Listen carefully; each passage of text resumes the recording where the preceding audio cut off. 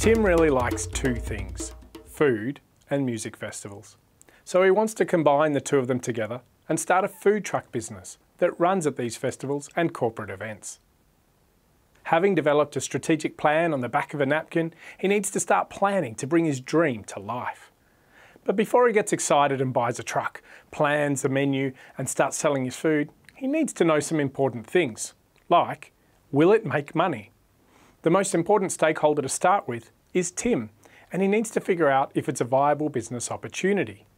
So he needs an operational plan that looks at the day-to-day situation, and part of this will require developing a budget. What's he going to sell? And how many burgers, drinks and salads will be sold? Don't forget to factor in the expected prices as well.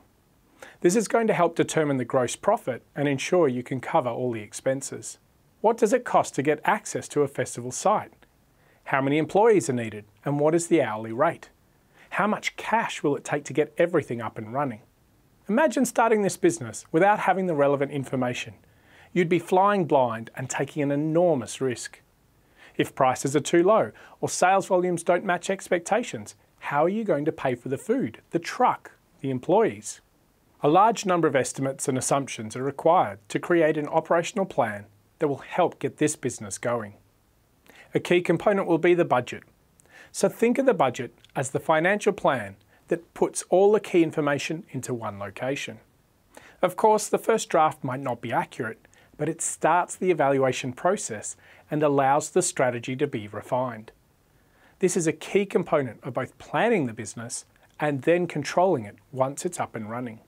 If we write a list of everything Tim's going to need, we can start determining which specific budgets are going to be needed.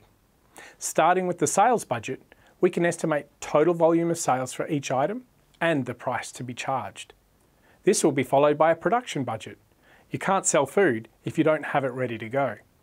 This in turn informs the purchases required for ingredients and condiments, which will be captured in our direct materials cost budget. Staffing costs will be significant, so determining how many people are required and the shifts they will work will be plugged into the labour costs budget.